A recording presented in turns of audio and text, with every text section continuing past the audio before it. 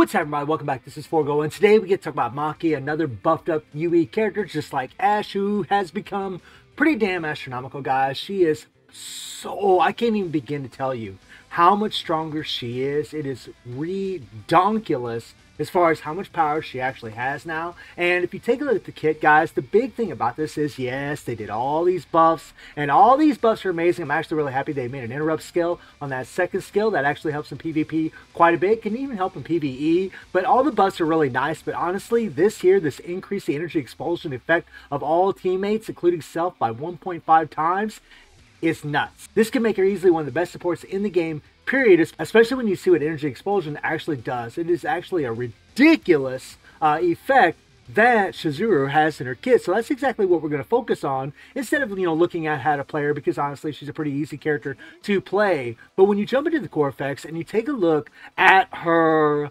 apply energy explosion effect to all teammates, if you look before here, it says gains ethereal energy upon using an active skill up to 5. You do 5 stacks, and using the finisher skill at max ethereal energy uses all of it and provides energy explosion for 20 seconds. So whenever you do your default skill while you have 5 stacks of this ethereal energy, you're going to get this energy explosion, which increases attack by 350%, and active skill damage by 200%. This is bonko. This is absolutely bonkers, guys. Redonkulous, I know that's not even a word, but redonkulous damage that is added to your teammates. This is wild as hell that she can do that, right? And this change they did has multiplied this effect by 1.5 times. Think about that. 1.5 times stronger than this. I mean, it's a lot, guys. Like, she has become so much stronger. That's not even funny. But even if she wasn't that strong, her support passive is nuts. You just got to know how to play with her to really get it off, because you got to get those 5 stacks of ethereal energy. Now, real quickly, guys, I do have 5 of the max stones on her, and I do also have some plugins on the girl. These are not the best plugins by any means, guys. Like, not at all. I mean, yes, active skill 2, that's okay. Really what you want, guys, is blast skills for this girl. All 3 of her skills are blast skills.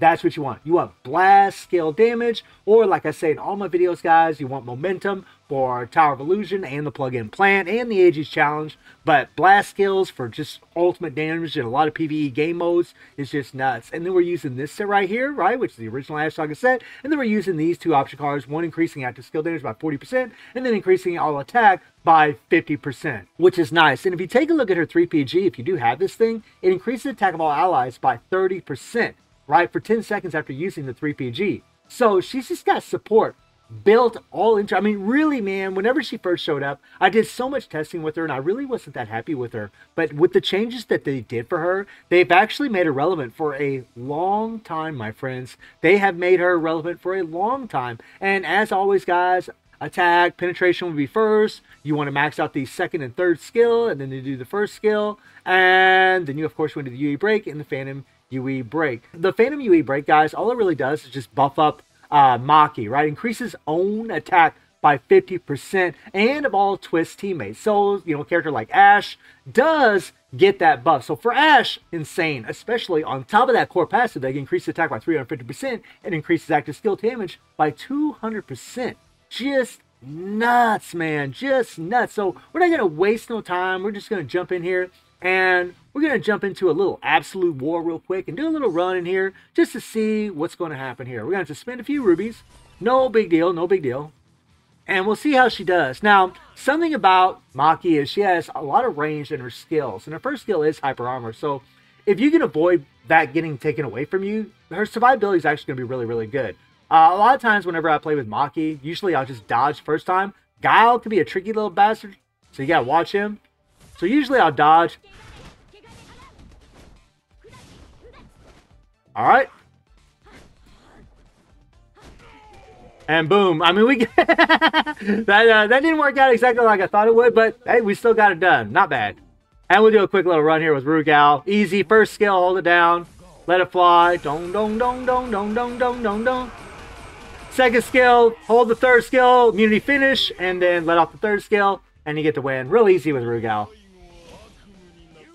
Nice, nice, nice. But yeah, with Maki, that didn't work out exactly like I thought it would because Guile kept guarding my attacks. What a punk, man. What a punk, right? That's just not right even doing that. But let me go and do good old guild raid, right? Let me go into good old guild raid, guys, and show you what I'm talking about with the ethereal energy, so you know what to look for if you're trying to use her as a support. And as far as playing with Maki, I'm just going to use Mukai as a striker because he's a character that everybody got for free. In fact, he showed up twice available to us for free, and he does decrease the skill cooldown, gives the attack, which is nice. It increases team members' defense by 17%, and she is a defensive fighter, so that can be pretty helpful. So I'm just gonna show you guys what the ethereal energy does. I'd rather show you guys in the championship, but unfortunately I can't because she's not allowed in there right now. So let's see what happens here. So whenever you use your active skills, guys, like you see the 1 here, you see the 2, that's your ethereal energy right there, okay? You see a 3 now, you see a 4, and now you see a 5. And once you do all those active skills, you would do your default, and then you would switch to your next character, and you would start doing a bunch of damage. And that's pretty much how her support actually works. You just want to run through your skills, get off your ethereal energy up to 5, and then hit your default and then switch to your next character. But what we're going to do is we're just going to see how strong good old Maki actually is. And the 3PG really is really spectacular, man. I mean, seeing the Yadamirs get it done is nice.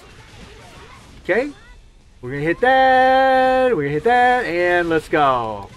Alright. And as you guys can see, Maki's doing pretty crazy. Now, I'm going to show you guys at the end of this run, I'm going to show you guys just how weak Maki was before. I'll show, because I haven't changed anything on my account at all.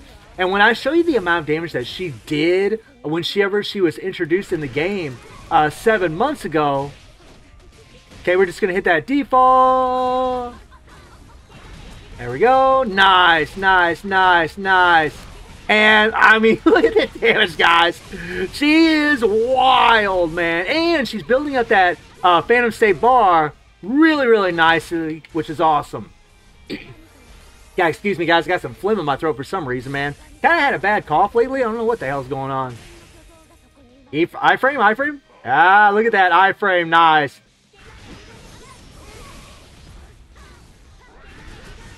Now, what I could have done is I could have hit. There we go. And nice. I got the build up. There we go. Nice, nice, nice, nice. He's getting the Raging Storm off on me quite a bit. But if you look at the power that this girl has now, it's unreal. I'm telling you guys, when I show you what she did 7 months ago, whenever she was introduced into this game, you're going to be like, what? Like, seriously, guys. It is redonkulous. Okay, now I'm going to bring in Mukai. Now, the one thing about Geese doing his Raging Storm is that he can interrupt us, right? Which is kind of annoying, but she's already done 1.4 trillion. 1.4 trillion. Let's see if Geese does an iframe here. We'll pause. We have 5 stacks. There we go. Now, Geese is going to blow up on me here in a little bit. I will say that Shizuru does kind of help keep Geese being stagnant. Yeah, we kind of got screwed there a little bit. We couldn't quite build up the Phantom State bar quite fast enough because the Geese interrupted us with his Raging Storm, which is always annoying. Especially when you're doing solos. But it's all good. Right? 5 stacks. And you really always want to make sure, guys, that you have... There we go. Let's see if we can build this thing up. But, I mean, 2 trillion already, man. This is what I'm talking about, that, and that is so annoying whenever Geese does that, bastard. But it's all good. It is what it is. But I was really shocked by the damage the girl puts out now. All right, we'll wait. Let's go. Let's go.